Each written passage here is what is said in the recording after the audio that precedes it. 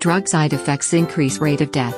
To study drug side effects, early scientists benefit from systems analysis that are broadly predictive from cell type and tissue. They depend on cellular metabolism that acts in many human disease and phenotype. The metabolism provide a great model to study drug side effects. Scientists use genome-scale metabolic models (GSMMs) that provide a great analysis for many disease, tissue-specific behavior such as liver metabolism.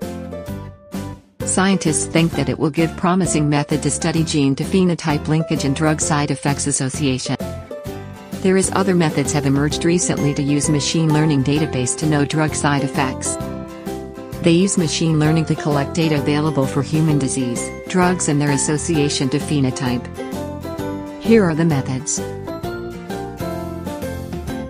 The data were collected mainly from two sources, Drug Bank and EMBL. The machine learning algorithm that was used is called Support Vector Machines or SVM. SVM is a supervised classification algorithm. Authors used SVM to classify whether a given drug causes a certain side effect or not. The first step is converting drugs to metabolic states within each MPP. The second step is training an MPP for a given side effect. The third step is design and validation of a MPP. Then, customizing the algorithm, random forest algorithm for feature selection of the most predictive side effects. Leave one out cross-validation for of hyperparameters tuning. The results.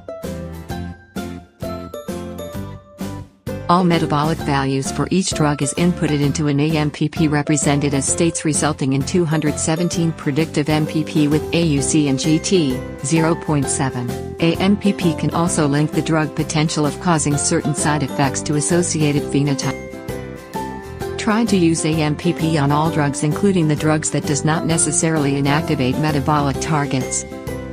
The results are better on drugs that inactivate metabolic targets with more accuracy, but the other way still predicts side effect with good accuracy in AUC and GT, 0.6. But the other way still predicts side effect with good accuracy in AUC and GT, 0.6. Combined AMPP-CCA together. It performs better than any on its own. However, cannot be used for biomarker panel or feature selection. Using ML algorithm for most predictive side effects, purine, hyaluronan, salvage pathways are the top predictive reactions.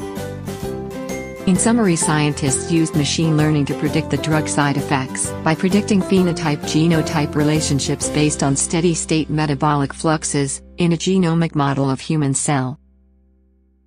Despite all the scales that surrounds the conversion of genotype to phenotype as temporal, spatial, and biological scales. This way successfully predicts gene perturbation to macrophenotype associations of side effects studied.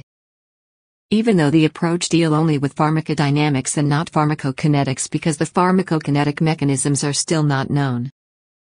We can use organ-specific models and because of their specificity, we might obtain better and more advanced prediction of side effects. Liver could be the best example, since most drugs are processed in it, thus many side effects may be strongly associated with its metabolism. The AMPPs we developed can be used to predict side effects of other drugs, even those that are not yet included in this dataset.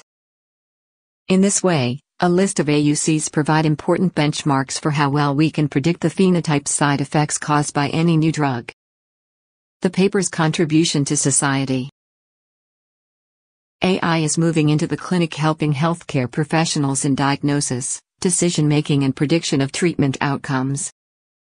According to the FDA, they received more than 5.4 million reports of prescription drug adverse events, including more than 1 million deaths, from 2011 to 2017.